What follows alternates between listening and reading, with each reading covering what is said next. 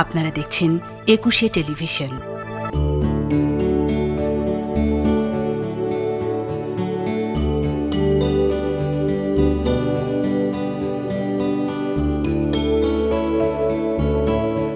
প্রিয় দর্শক, আপনাদের সবাইকে আমন্ত্রণ জানাচ্ছি একুশে টেলিভিশনের স্বাস্থ্যসেবা ও তথ্য বিষয়ক এসকেএফ অনকোলজি নিবেদিত বিশ্বমানের ক্যান্সার চিকিৎসা এখন বাংলাদেশে অনুষ্ঠানে আপনাদের সাথে আছে আমি ডাক্তার নন্দিনী সরকার।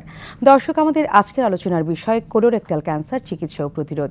এই বিষয়ে আলোচনার জন্য আজ আমাদের সঙ্গে স্টুডিওতে উপস্থিত আছেন অধ্যাপক ব্রিগেডিয়ার জেনারেল মোহাম্মদ কুদরতে এলাহি, অবসরপ্রাপ্ত সিনিয়র কনসালটেন্ট মেডিকেল অনকোলজি বিভাগ, Ahsania mission cancer and general hospital. চলুন কথা বলি আমাদের আজকের অতিথির সাথে। স্যার, কেমন আছেন? আলহামদুলিল্লাহ ভালো। আপনাকে অনেক ধন্যবাদ, দর্শক শ্রোতাদের ধন্যবাদ আজকের এই অনুষ্ঠানে অংশগ্রহণ করার জন্য। আপনাকে আমাদের আজকের অনুষ্ঠানে স্বাগত জানাচ্ছি। স্যার, আমরা জানি যে এই মার্চ মাস পালিত হচ্ছে কোলোরেক্টাল ক্যান্সার সচেতনতা মাস হিসেবে। সেই আলোকে আসলে আমাদের আজকের এই অনুষ্ঠান। আমরা কোলোরেক্টাল ক্যান্সার সম্পর্কে আপনার কাছ থেকে জানতে চাইব। শুরুতে আমাদের সাধারণ দর্শকদের জন্য জানতে চাইব যে কোলোরেক্টাল ক্যান্সার কি? কোলোরেক্টাল ক্যান্সার বুঝতে আমরা এটা বুঝি যে মানুষের খাদ্যনালী থেকে শুরু করে তারপর পাকস্থলী, ক্ষুদ্রান্ত, বৃহদান্ত। আচ্ছা, এই বৃহদান্ত যেটাকে আমরা কোলন বলি ডাক্তাররা, তো কোলন ক্যান্সারটাকে আমরা মূলত সেটাই ধরি এবং কোলনের শেষে যে মলাশয় আছে তাকে বলা হয় রেকটাম। আচ্ছা, বড় অর্থে এই কোলন এবং রেকটাম দুটো একসঙ্গে আমরা কোলোরেক্টাল ক্যান্সার বা কোলন ক্যান্সার বলি। আচ্ছা আচ্ছা। তো এখানে যখন কোনো ক্যান্সার হয় তখন আমরা কোলন ক্যান্সার বলি। আচ্ছা, অত্যন্ত গুরুত্বপূর্ণ একটি তথ্য আমরা জানতে পারলাম, কারণ অনেকেই মনে করে থাকেন যে কোলোরেক্টাল ক্যান্সার মানে শুধুমাত্র পায়ুপথ বা মলাশয়ের ক্যান্সার, কিন্তু আসলে কোলন এবং রেকটাম পুরোটা জায়গায়, যে কোনো জায়গায় ক্যান্সার হলেই সেটাকে আমরা কোলোরেক্টাল ক্যান্সার বলছি। স্যার, আমি এই পর্যায়ে জানতে চাইব যে কোলোরেক্টাল ক্যান্সার কি কি কারণে হতে পারে এবং কাদের বেশি হতে পারে? কোলোরেক্টাল ক্যান্সারের সুনির্দিষ্ট কারণ নাই, তবে ক্যান্সার যে কোনো ক্যান্সারই হোক এর মূল কারণ কিন্তু জিন বিষয়ক। আচ্ছা, মানে আমাদের শরীরে কিছু কিছু জিন আছে যেগুলো আমাদের ক্যান্সারগুলোকে প্রোটেকশন দিয়ে রাখে। আচ্ছা, তো কোনো কারণে যদি সেই জিনগুলো মিউটেশন হয়ে যায়, অর্থাৎ তার জায়গা থেকে স্থানান্তরিত হয়, তখন ক্যান্সারের শুরু হয়। আচ্ছা, এটা বেসিক কারণ।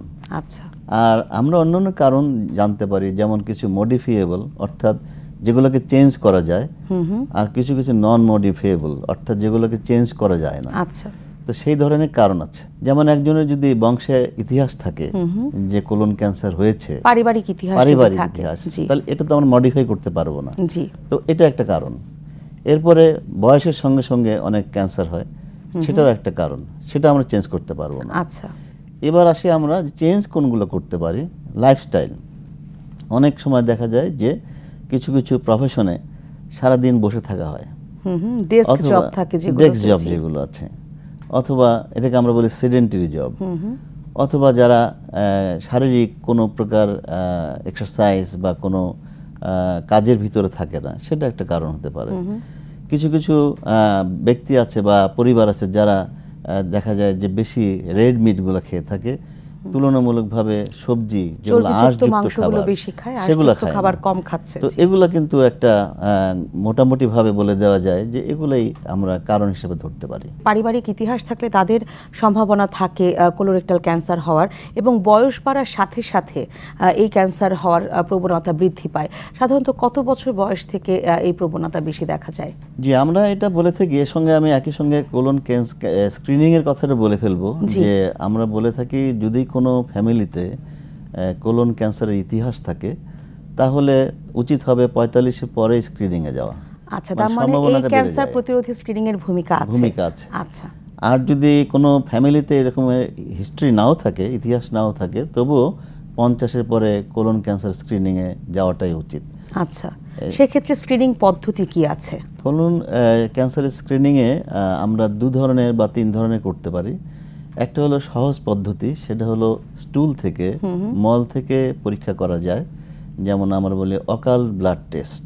জি, যে রক্তে, মলে বা স্টুলে সূক্ষ্মভাবে রক্ত যাচ্ছে কিনা। আচ্ছা, এটা কিন্তু একটা সহজ পরীক্ষা, এটা আমাদের সব ল্যাবে, স্ট্যান্ডার্ড ল্যাবে হয়ে থাকে। আচ্ছা, সেকেন্ড হলো মলে একটা ডিএনএ পরীক্ষা করা যেতে পারে, সেটাও একটা পরীক্ষা, স্ক্রিনিং টেস্ট। আচ্ছা, থার্ড হলো সিটি কোলোনোস্কোপি একটা ব্যবস্থা আছে, সেটাও একটা করা যেতে পারে। অনেকে কোলোনোস্কোপি করতে চায় না, তাদের সিটি কোলোনোস্কোপির স্থান আছে বা এটা করার মতো সুযোগ আছে। ফাইনালি যেটা মানে আমাদের বলবো যে গোল্ড স্ট্যান্ডার্ড, সেটা হলো যে কোলোনোস্কোপি অথবা সিগময়েডস্কোপি। এটার মাধ্যমে আমরা কোলনে কোনো ক্যান্সার বা টিউমার আছে কিনা বা পলিপ আছে কিনা এগুলা নির্ণয় করে থাকি। আমাদের দেশে স্ক্রিনিং পদ্ধতি হিসেবে কোন পদ্ধতিটি চালু আছে? আমাদের দেশে সবগুলোই চালু আছে, তবে সিটি কোলোনোস্কোপ যেটা বললাম এটা আমাদের খুব একটা চালু নেই। কিন্তু কোলোনোস্কোপ আমাদের দেশে ঢাকা শহরে তো অবশ্যই, এমনকি অনেক মফস্বল শহরে কোলোনোস্কোপ কিন্তু এখন অ্যাভেলেবল আছে। আচ্ছা, এটা অত্যন্ত আশার একটি বিষয় যে স্ক্রিনিং পদ্ধতির মাধ্যমে যদি আসলে আগে থেকেই রোগটি ধরা যায় তাহলে আসলে নিরাময় অনেকাংশেই সম্ভব। আচ্ছা স্যার, আপনি আমাদেরকে কোলোরেক্টাল ক্যান্সার নিয়ে অনেক গুরুত্বপূর্ণ তথ্য দিচ্ছেন। এই পর্যায়ে জানতে চাইবো যে কোলোরেক্টাল ক্যান্সারে আক্রান্ত রোগীদের লক্ষণগুলো সাধারণত কেমন হয়? জি, লক্ষণগুলো সবগুলাই আসলে মানুষের যে মলত্যাগের যে ইতিহাস বা যে ধরন থাকে তার সঙ্গে রিলেটেড। আচ্ছা, যেমন কোনো রোগী যদি দেখা যায় যে কষা হচ্ছে ফলোড বাই ডায়রিয়া হচ্ছে, এটা একটা লক্ষণ হতে পারে। কোষ্ঠকাঠিন্য এবং পাশাপাশি ডায়রিয়া। অথবা দেখা যাচ্ছে তার পেটে ব্যথা, ক্র্যাম্পি পেইন, এটা একটা কারণ হতে পারে। সবচেয়ে ওমিনাস বা অশনি সংকেত যেটা আমরা বলতে পারি, দীর্ঘদিন বা বেশ কয়েক সপ্তাহ রক্ত স্টুলে পায়খানার সঙ্গে রক্ত যাচ্ছে, আচ্ছা, অথবা পেট ফুলে যাচ্ছে, তীব্র ব্যথা, একবারে পায়খানা বন্ধ হয়ে গেছে, এগুলো সবই কোলন ক্যান্সারের একটা আলামত বা লক্ষণ হতে পারে। আচ্ছা, এ পর্যায়ে আমি খুব ছোট্ট করে আপনার কাছে জানতে চাইবো যে সাধারণ মানুষের মধ্যে একটি ধারণা কাজ করে যে পায়খানার সাথে রক্ত যাওয়াটাই হচ্ছে তার বায়ুপথ বা মলাশয়ের ক্যান্সার হয়েছে, এরকম একটি ধারণা কিন্তু প্রচলিত আছে। এটি কতটুকু সঠিক? হ্যাঁ, এটা তো সঠিক হতেই পারে, কিন্তু কমন যে সমস্যাটা সেটা হলো যে অনেকের পাইলস থাকে, যেটা সাধারণত দর্শকরা অথবা সবাই মনে করে এটা অশ্বরোগ বলে। তো পাইলসেও যখন দেখা যায় কষা হয় তখন ব্লিডিংয়ের বা রক্ত যাওয়ার একটা প্রবণতা থাকে, তো সেটা একটা অন্য রোগ, সেটা ক্যান্সার না। কিন্তু যদি দীর্ঘদিন এরকম রক্ত যায়, বিশেষ করে মলত্যাগের পরে, তখন এটাকে কিন্তু গুরুত্ব দিতে হবে। আচ্ছা, সেটা ডিফারেন্সিয়েট করার জন্য এটা একটা গুরুত্বপূর্ণ যে পাইলস নাকি এটা ক্যান্সার বা অন্য কিছু হতে পারে, সেটার জন্য এই হ্যাবিটটা ভালোভাবে জিজ্ঞেস করলে কিছুটা পাওয়া যায়। আচ্ছা স্যার, কোলোরেক্টাল ক্যান্সারের নির্ণয় পদ্ধতি কি কি আছে? যে নির্ণয়ের পদ্ধতি, আমরা প্রথমে যদি লক্ষণে বুঝতে পারি যে রোগীর এই ধরনের একটা সমস্যা হতে পারে, তাহলে আমরা প্রথমেই ওনাকে কোলোনোস্কোপি করতে বলি। আচ্ছা, কোলোনোস্কোপিতে যদি সন্দেহ থাকে, অর্থাৎ যিনি কোলোনোস্কোপি করেন সেখানে যদি কোনো আলসারেটেড কোনো এরিয়া থাকে, ক্ষতস্থান দেখেই মনে হচ্ছে যে এটা ক্যান্সার হওয়ার সম্ভাবনা বেশি, কোলোনোস্কোপিস্ট যিনি আছেন বা গ্যাস্ট্রোএন্টারোলজিস্ট, উনি ওখান থেকে একটা টিস্যু নেন। আচ্ছা, এটাকে আমরা বায়োপসি নেওয়া বলেছি। অথবা যদি দেখা যায় পলিপ আছে, পলিপ মানে এই আমাদের যে কোলন সেখানে ঝুলন্ত মাংসপিণ্ড, বর্ধিত অংশ, জি, তো সেটা উনি স্নেয়ারের মাধ্যমে কালেকশন করে থাকেন ফর হিস্টোপ্যাথোলজি। আচ্ছা, তো এই যে কাজটা, এটাই সবচেয়ে গুরুত্বপূর্ণ। রিপোর্ট দেখার পরে আমরা বুঝতে পারবো যে এটা ক্যান্সার কিনা। আচ্ছা, যখন ক্যান্সার ডিটেকশন হয়ে গেল তখন আমাদের টিস্যু থেকে আমরা বুঝে ফেললাম যে এটা ক্যান্সার, এটা একবারে ডিটেক্টেড একটা ডায়াগনোসিস। হিস্টোপ্যাথোলজি অত্যন্ত গুরুত্বপূর্ণ এখানে। আচ্ছা, যেমন আমরা বলে থাকি doctor, tissue is the issue. Next হলো আমাদের যেই বিষয়টা জানতে হয় সব ক্যান্সারের জন্যই, সেটা হলো যে পর্যায়ে কি আছে, স্টেজিং। রোগীরা আমাদের সঙ্গে সঙ্গে জিজ্ঞেস করে কি স্টেজে আছে, এটার জন্য আমাদের ইমেজিং করতে হবে। স্পেশালি একটা সিটি স্ক্যান অ্যাবডোমেন বা চেস্ট আমরা করে ফেলি যে ওটা কি লোকালাইজড আছে নাকি কোথাও ছড়িয়ে পড়েছে। কোনো কোনো ক্ষেত্রে আমরা এই বিশেষ করে মলাশয়ের ক্যান্সারে আমরা এমআরআইও করি পেলভিসের, স্টেজিং করার জন্য। তারপরে আমরা এই স্টেজিং অনুযায়ী চিকিৎসা ব্যবস্থা নিয়ে থাকি। আচ্ছা, এবং এগুলোর পাশাপাশি তার যে সাধারণ যে রোগ নির্ণয় পদ্ধতি বা সাধারণ যে পরীক্ষা নিরীক্ষাগুলো আছে সেগুলো করা হয়ে থাকে, যেমন ব্লাড টেস্ট করা, ওগুলো ডায়াগনস্টিক না, ওগুলো আমাদের ম্যানেজমেন্ট পারপাসে আসলে লেগে থাকে। কারণ যেহেতু রক্তপাত হয় বা ব্লিডিং হতে পারে, সেক্ষেত্রে পেশেন্টের অ্যানিমিয়া বা রক্ত শূন্যতাও দেখা যেতে পারে, সেহেতু ম্যানেজমেন্টের ক্ষেত্রে হয়তো প্রয়োজন হলো যে আমরা অনেক সময় টিউমার মার্কারও করে থাকি। আচ্ছা, এটার একটা স্পেশাল গুরুত্ব আছে। কোন টিউমার মার্কারটি করা হয়ে থাকে? স্পেশালি আমরা কোলনের জন্য সিইএ এই টেস্টটা করি, এবং কোনো ক্ষেত্রে CA-19-9টা করে থাকি। আচ্ছা, তো এটার একটা চিকিৎসা এবং প্রগনোস্টিক এবং সার্জারির পরে আমরা আবার রোগটা ফিরে আসছে কিনা এটার মার্কারের দেখে ক্রমবর্ধমান যে ট্রেন্ড যদি দেখা যায় যে কম ছিল, ফলো আপে আস্তে আস্তে বেড়ে যাচ্ছে, তখন আমরা ধরে নেই যে ক্যান্সারটা হয়তো আবার রিকার করছে। আচ্ছা স্যার, আপনি এ পর্যন্ত আমাদের যে রোগ নির্ণয় পদ্ধতিগুলোর কথা বললেন, আমি আপনার কাছে জানতে চাইবো আমাদের সাধারণ দর্শকদের জন্য এই সকল পদ্ধতিগুলো কি আমাদের দেশে অ্যাভেলেবল আছে? জি, আমাদের দেশে সব পদ্ধতিগুলো অ্যাভেলেবল আছে এবং এর চেয়ে ভালো এবং জনসাধারণের আয়ত্তের মধ্যে আছে কিনা? হ্যাঁ, জনসাধারণের আয়ত্তে আছে কিনা এটা বলা কঠিন, কারণ এগুলো তো আমাদের দেশের প্রত্যন্ত অঞ্চলে বা আমি বলবো জেলা পর্যায়েও ওইভাবে অ্যাভেলেবল না। আচ্ছা, কিন্তু আমাদের দেশে বিশেষ করে ঢাকা শহরে সবই আছে। স্পেশালি এর চেয়েও ভালো পরীক্ষা আমরা যেটা বলি পেড সিটি স্ক্যান, এটা সরকারি এবং বেসরকারি পর্যায়ে ঢাকা শহরের সর্বমোট ৬-৭টি জায়গায় কিন্তু এখন আছে। আচ্ছা, তো কাজেই এটা আমরা বলবো না যে জনসাধারণের মানে আওতার মধ্যেই আছে, কিন্তু দেশে করা সম্ভব। আচ্ছা, কিন্তু আপনি বলেছেন যে কোলোনোস্কোপি কিন্তু রোগ নির্ণয় পদ্ধতির মধ্যে যেটা অত্যন্ত গুরুত্বপূর্ণ এবং স্ক্রিনিং পদ্ধতির জন্য অত্যন্ত গুরুত্বপূর্ণ, সেটা কিন্তু আমাদের জেলা লেভেলেও আছে কোলোনোস্কোপিটা অনেক জায়গায়। আচ্ছা, সেক্ষেত্রে আমরা বলতেই পারি যে অন্তত স্ক্রিনিং পদ্ধতি এবং প্রাথমিক রোগ নির্ণয় পদ্ধতি জনগণের আওতার মধ্যেই আছে। স্যার, আমরা এই পর্যায়ে জানতে চাইবো যে কোলোরেক্টাল ক্যান্সার যখন ধরা পড়ে তখন তার চিকিৎসা আসলে কি কি বিষয়ের উপর নির্ভর করে? প্রথমে আমি বলেছি যে detection is the most important, tissue is the issue বায়োপসির মাধ্যমে। সেকেন্ড হলো আমরা স্টেজিং করে ফেললাম। এখন স্টেজ 1, 2, 3, 4 বাই অ্যান্ড লার্জ আমরা 4 বলতে সেই স্টেজকে বুঝি যখন ক্যান্সারটা কোলন থেকে অন্য কোনো অর্গানে ট্রান্সমিট হয়ে গেছে। আচ্ছা, জনসাধারণ বলে ছড়িয়ে গেছে। সাপোজ তার কোলন ক্যান্সার লিভারে চলে গেছে অথবা রেকটাল ক্যান্সার লাঙে চলে গেছে, তাহলে তখন আমরা স্টেজ 4 বলবো। আচ্ছা, আর বাকি থাকে 1, 2, 3।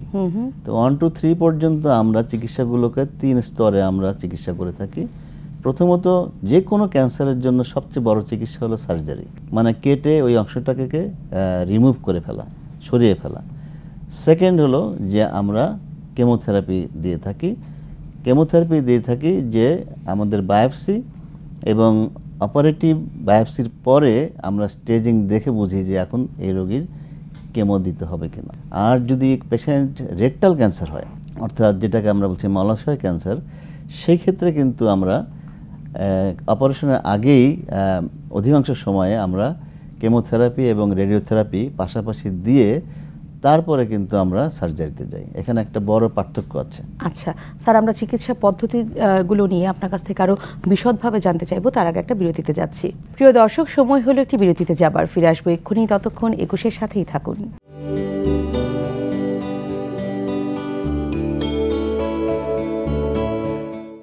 বিরতির পর সবাইকে আবারও স্বাগত জানাচ্ছি একুশে টেলিভিশনের স্বাস্থ্যসেবা ও তথ্য বিষয়ক এসকেএফ অনকোলজি নিবেদিত বিশ্বমানের ক্যান্সার চিকিৎসা এখন বাংলাদেশে অনুষ্ঠানে আমরা আলোচনা করছিলাম কোলোরেক্টাল ক্যান্সার চিকিৎসা ও প্রতিরোধ নিয়ে। ফিরে যাচ্ছি আলোচনায়। স্যার, বিরতিতে যাবার আগে আমরা কোলোরেক্টাল ক্যান্সার সম্পর্কে আপনার কাছ থেকে অনেক গুরুত্বপূর্ণ তথ্য জানতে পেরেছি। আমরা আলোচনা করছিলাম বিরতিতে যাবার আগে কোলোরেক্টাল ক্যান্সারের যে চিকিৎসা পদ্ধতিগুলো আছে সেগুলো নিয়ে।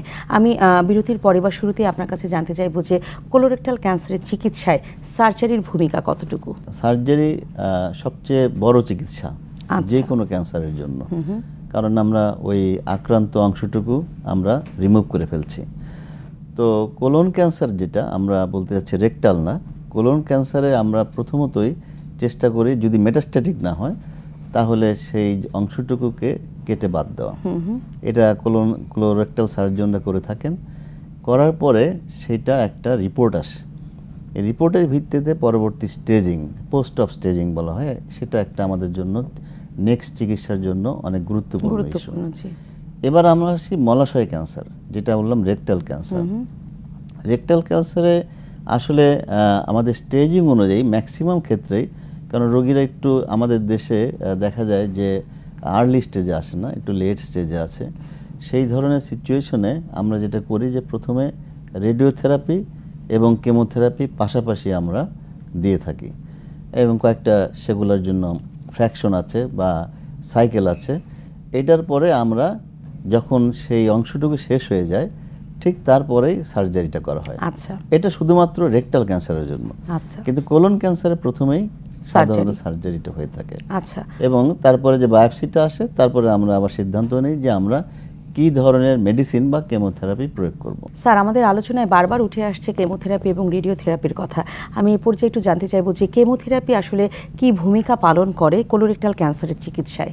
জি, এটা একটা রোগীদের কমন কোশ্চেন। যেমন জিজ্ঞেস করে যে ডাক্তার সাহেব, আমার তো যতটুকু আক্রান্ত ছিল ক্যান্সার, আমরা তো এটা অপারেশন করে ফেলে দিয়েছি, তাহলে আমাদের কেমোথেরাপি দেওয়ার দরকার, প্রয়োজনীয়তা কি? জি, তো এটা সম্বন্ধে একটা বেসিক প্রিন্সিপাল বা মূল কথা এটাই যে আমরা যত ছোট অবস্থাতেই ক্যান্সার ডিটেকশন করি না কেন, ওই সময়ের মধ্যে ক্যান্সারের জীবাণু বা ক্যান্সার সেলগুলো কিন্তু শরীরে ছড়িয়ে গেছে। আচ্ছা, বিভিন্ন জায়গায়, মানে ভাসমান অবস্থায় আছে। এবং প্রত্যেকটা ক্যান্সার সেলই খুবই দুষ্ট, তাদের পোটেনশিয়ালিটি বা তাদের ধ্বংসাত্মক ভূমিকা এটা কিন্তু অনেক বেশি থাকে। জি, এখন আমরা কেন কেমো দিই? আমরা কেমো দিচ্ছি এই জন্য অপারেশনের পরে যে সেই সমস্ত সেলগুলো যেগুলো শরীরে আছে সেগুলোকে কিল করার জন্য। জি, এবং তাদেরকে একটা নির্দিষ্ট লেভেলে নামিয়ে আনা। এগুলো সব ট্রায়ালের মাধ্যমে ইন্টারন্যাশনালি সব ঠিক করা হয়েছে যে এত সাইকেল কেমো দিলে হয়তো পেশেন্টের আর রেকারেন্স হওয়ার সম্ভাবনা নাই। আচ্ছা, সেই জন্য কেমোথেরাপি দেওয়া হয়ে থাকে। আচ্ছা, এটাকে আমরা বলি কিউরেটিভ কেমোথেরাপি।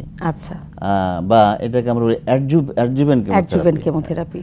স্যার, কেমোথেরাপির কথা শুনলেই কিন্তু রোগীরা অনেক ভয় পায়, কারণ অনেক সাধারণ মানুষরা কিন্তু এখন জানে যে কেমোথেরাপির কিছু সাইড ইফেক্ট আছে। কেমোথেরাপির সাইড ইফেক্টগুলো কী কী এবং সেগুলো কীভাবে আসলে ওভারকাম করা যায় বা প্রতিরোধ করা যায়? নিঃসন্দেহে কেমোথেরাপি এক ধরনের অবশ্যই টক্সিক, এর বিষক্রিয়া অনেক বেশি। যে কোনো মেডিসিনে কিন্তু আসলে তার একটা টক্সিসিটি থাকে, এটাই স্বাভাবিক। কিন্তু কেমোথেরাপি আরও ভয়ঙ্কর। কিন্তু ওভার দ্য ডিকেডস, মানে কয়েক দশকের মধ্যে দেখা যাচ্ছে কেমোথেরাপিগুলোকে এমনভাবে তাদের মলিকুলগুলোকে চেঞ্জ করা হচ্ছে যে সাইড এফেক্ট কিন্তু কমে আসছে। এবং মেইন যে সাইড এফেক্টসগুলো সেগুলোকে অ্যান্টাগোনাইজ করার জন্য বা সেগুলোকে বাধা দেওয়ার জন্য আমাদের কিন্তু অন্য মেডিসিনও চলে আসছে। যেমন একটা কমন সাইড এফেক্ট বমি হওয়া, তার জন্য কিন্তু এখন আমাদের দেশ ইন্টারন্যাশনাল স্ট্যান্ডার্ডের সমস্ত অ্যান্টিএমিটিক বা বমি যাতে না হয় সেই ওষুধগুলো কিন্তু আমাদের আছে। এটা একটা বড় কিন্তু একটা চ্যালেঞ্জ। সেকেন্ড হলো কেমোথেরাপি দেওয়ার পরে রোগীদের দেখা যায় যে রক্তকণিকাগুলো, আমরা জানি আমাদের রক্তকণিকা 3 রকম: শ্বেতকণিকা, লোহিত কণিকা, অনুচক্রিকা। সবগুলো এই কম্পোনেন্টস উপাদানগুলো কিন্তু ফল করে যায়। আচ্ছা, এর কারণ হলো যে কেমোথেরাপি যেমন রক্তের সেলের উপরে কাজ করে, ওদের কিন্তু অস্থি মজ্জার উপরে কাজ করে থাকে, যার জন্য সবগুলো ডাউন স্টেজে চলে যায়। আচ্ছা, তো সেটার জন্য প্রোটেকশন দেওয়ার জন্য কিন্তু আমাদের যথেষ্ট মেডিসিনগুলো রয়েছে এবং বাংলাদেশের তৈরি, বাংলাদেশের কোম্পানির মেডিসিন রয়েছে। এটাই আমি বলতে চাচ্ছিলাম যে এই যে কেমোথেরাপি ড্রাগগুলো এবং তার সাইড ইফেক্টগুলো প্রতিরোধ করার জন্য যে ড্রাগগুলোর কথা বললেন সেগুলো আসলে বাংলাদেশে অ্যাভেলেবেল কিনা? আপনি বললেন যে সেগুলো বাংলাদেশের বিভিন্ন ফার্মাসিউটিক্যালসগুলোই তৈরি করছে এবং জনগণের আওতার মধ্যেই আছে। স্যার, রেডিওথেরাপি কি ভূমিকা পালন করে কোলোরেক্টাল ক্যান্সারের চিকিৎসায়? আমরা কিন্তু কোলনকে 2টা ভাগে ভাগ করলাম। একটা হলো কোলন মানে বৃহদান্ত, আর একটা রেকটাম মলাশয়। কোলন ক্যান্সারে সাধারণত কোনো রেডিওথেরাপির ভূমিকা নাই। আচ্ছা, কিন্তু রেকটাল ক্যান্সারে একটা বিরাট ভূমিকা আছে। আচ্ছা, সেটা একটু আগে আমি বলেছি যে এটা অপারেশনের আগেই আমরা এটাকে বলি আমরা টিউমার বোর্ড বা মাল্টি ডিসিপ্লিনারি বোর্ড, সেখানে সিদ্ধান্ত নেই যে এই রোগীকে আমরা আগে রেডিওথেরাপি দেব কিনা। তো এই জন্য মলাশয়ের ক্যান্সারে বা রেকটাল ক্যান্সারে রেডিওথেরাপির একটা মানে অনেক বড় ভূমিকা আছে। আচ্ছা, তাতে দেখা যাচ্ছে যে রেডিওথেরাপি কেমোথেরাপি দেওয়ার পরে যদি সার্জারি করা হয়, সার্ভাইভাল এবং অপারেটিভ ফিল্ড অনেক সার্জনদের জন্য সুবিধা হয়ে থাকে। এই জন্য মলাশয়ের ক্যান্সারে রেডিওথেরাপির একটি বিরাট ধরনের রোল আছে। আচ্ছা, রেডিওথেরাপির কি কোনো সাইড ইফেক্ট আছে? হ্যাঁ, রেডিওথেরাপির অবশ্যই সাইড ইফেক্ট আছে। রেডিওথেরাপির স্পেশাল সাইড ইফেক্ট অনেক সময় কোলাইটিস হয়, দীর্ঘদিন দেখা যায় যে একটু ব্লিডিং হয়, মলের সঙ্গে ব্লিডিং হয়, রক্তপাত হয়। তারপরে অনেক সময় ওই আক্রান্ত স্থানে রেডিওথেরাপি দিতে যে ব্লাডার ইনভলভ হয়ে পড়ে, তখন দেখা যায় যে তাদের ইউরিনারি প্রবলেমগুলো হয়। এই জাতীয় সমস্যাগুলো রোগীদের হয়ে থাকে। আচ্ছা, খুব নতুন কিছু চিকিৎসা পদ্ধতি এসেছে, যেমন ইমিউনোথেরাপি, টার্গেট থেরাপি, এই বিষয়গুলো সম্পর্কে একটু জানতে চাইছি। রিসেন্ট যে আবিষ্কার সেটা হলো যে জনসাধারণ তাকে বলে জিন টেস্ট। আসলে আমরা দেখি যে ওই প্রথমেই বলেছিলাম যে মিউটেশন দেখি যে এই ক্যান্সারের জন্য কোনো স্পেশাল জিন বা কোনো কিছু দায়ী আছে কিনা, তখন সেইটাকে প্রোটেকশন দেওয়ার জন্য বা অ্যান্টাগনাইজ করার জন্য এখন মনোক্লোনাল অ্যান্টিবডিগুলো রয়েছে, যেগুলো আমরা কিন্তু বাংলাদেশে ইউজ করছি সারা অন্যান্য পৃথিবীর উন্নত দেশের মতোই। তো সেগুলা হলো টার্গেটেড থেরাপি। আবার কিছু কিছু ট্যাবলেটস আছে, এদের আমরা বলি টিকেআই, টাইরোসিন কাইনেজ ইনহিবিটর, ওগুলো টার্গেটেড থেরাপি। আর ইমিউনোথেরাপি হলো এমন একটি থেরাপি যে নিজের শরীরের ইমিউনিটিকে এক্সপ্লয়েট করে বা কাজে লাগিয়ে টিউমারের বিরুদ্ধে কাজ করা হয়। এই ধরনের ট্রিটমেন্টও আমাদের বাংলাদেশে আছে এবং আমরা কিন্তু বাংলাদেশে ইউজ করছি। আমি আগে এমএইচে ছিলাম ক্যান্সার সেন্টারে, সেখানেও করেছি। এখন যেখানে আমি কাজ করছি সেখানেও ইমিউনোথেরাপিতে আমরা চিকিৎসা করছি। আচ্ছা স্যার, আপনি যেহেতু মুখে খাওয়ার ওষুধের কথা বললেন, আমি কেমোথেরাপির ব্যাপারে জানতে চাইছি যে আমাদের সাধারণ মানুষ কিন্তু অনেক সময় আমাদের কাছে জিজ্ঞেস করে যে কেমোথেরাপি শিরায় না নিয়ে মুখে খাওয়া যাবে কিনা, সেরকম ওষুধ আছে কিনা, আপনি আমাদের দর্শকদেরকে কি তথ্য দিতে চান? আসলে কেমোথেরাপি যেমন আমরা ভেইনেও দিয়ে থাকি রগে, আবার মুখে খাওয়ার জন্য কেমোথেরাপি আছে, যেমন একটা নাম আছে ক্যাপিসিটাবিন। জি, এটা একটা ট্যাবলেট। রোগী মনে করে যে এটা হয়তো সাধারণ ট্যাবলেটের মতো, কিন্তু এটা রোগীর সুবিধার্থে ট্যাবলেট আকারে তৈরি করা হয়েছে। তো এটা হলো কেমোথেরাপি, এটা টার্গেটেড থেরাপি না, এটা কেমোথেরাপির একটি ওরাল ফর্ম। আর টার্গেটেড থেরাপি কিছু আছে যেগুলো আসলে আলাদা ধরনের কাজ, ওরা কাজ করে সেলুলার সিগন্যালিং এর উপরে। আমাদের প্রতিটা সেলে কিছু সিগন্যালস আছে, সেটাকে কাজে লাগায়। কিন্তু কেমোথেরাপির কাজ হলো যে সেল প্রলিফারেশন অর্থাৎ বর্ধিত হওয়াটাকে বন্ধ করে দেওয়া। কাজে দুই মেকানিজমে কাজ করে। আচ্ছা, এবং এই ওরাল মেডিকেশনগুলো থাকার কারণে আসলে চিকিৎসা পদ্ধতি অনেকটাই সহজ হয়েছে বলে আমরা মনে করি। স্যার, এই যে চিকিৎসা নেওয়া হলো, সার্জারি, কেমোথেরাপি, রেডিওথেরাপি বা তিনটা একসাথে করে তাকে যদি চিকিৎসা দেওয়া হলো একজন রোগীকে, তারপর তাকে ফলো আপে আমরা কিভাবে আসতে বলবো? আমরা দেখেছি যে রেকটাল ক্যান্সারে স্পেশালি প্রায় বছর খানেক ফুল ট্রিটমেন্ট শেষ করতে লেগে যায়, ইনক্লুডিং সার্জারি, অথবা 10 মাস এরকম লাগে। এরপরে আমাদের ক্যান্সারের যে ভয়ঙ্কর বিষয় সেটা হলো ক্যান্সারটা ফিরে আসছে কিনা, রিকারেন্স অথবা মেটাস্টেটিক ছড়িয়ে যাচ্ছে কিনা। এটার জন্য আমাদের 5 ইয়ার্স একটা ফলো আপ করতে হয়। ফলো আপের ধরনটা এরকম যে প্রথম 2 বছর 3 মাস পর পর রোগী আসবে, আমরা কিছু কিছু পরীক্ষা দেই, এটা গাইডলাইনে লেখা আছে যে কোন মাসে আসলে কি পরীক্ষা দিতে হবে। এরপরের যে 3 বছর সেখানে প্রত্যেক 6 মাসে আসবে। তাহলে 3 আর 2 5 বছর হয়ে গেলে আমরা যদি পেশেন্ট বেঁচে থাকে সেই ধরনের রোগীকে আমরা বলি ক্যান্সার সার্ভাইভার। এবং কোলন ক্যান্সারে কিন্তু সার্ভাইভার যদি আর্লি স্টেজ অথবা লোকো রিজিওনাল স্টেজে থাকে, 5 ইয়ার সার্ভাইভাল কিন্তু খারাপ না। আমরা দেখেছি বা বই পুস্তকে লেখা আছে 70 to 80% 5 year survival early colon ক্যান্সারে। সেক্ষেত্রে আসলে আর্লি ডায়াগনোসিস অত্যন্ত গুরুত্বপূর্ণ, সেক্ষেত্রে স্ক্রিনিং এর গুরুত্ব অনেক বেশি। স্যার, আমরা অনুষ্ঠানের প্রায় শেষ দিকে চলে এসেছি। আপনাকে অসংখ্য ধন্যবাদ, অনেক ব্যস্ততার মাঝেও আমাদেরকে সময় দিয়েছেন, আমাদের স্টুডিওতে এসেছেন সেজন্য। আপনাকে ধন্যবাদ, দর্শক শ্রোতাকে ধন্যবাদ। প্রিয় দর্শক, আমরা আমাদের অনুষ্ঠানের একেবারে শেষ প্রান্তে চলে এসেছি। আশা করি আমাদের আজকের অনুষ্ঠান থেকে আপনারা উপকৃত হয়েছেন। দেখা হবে অন্য কোনো পর্বে অন্য কোনো বিষয় নিয়ে। সে পর্যন্ত সবাই সুস্থ এবং সুন্দর থাকবেন। ধন্যবাদ সবাইকে।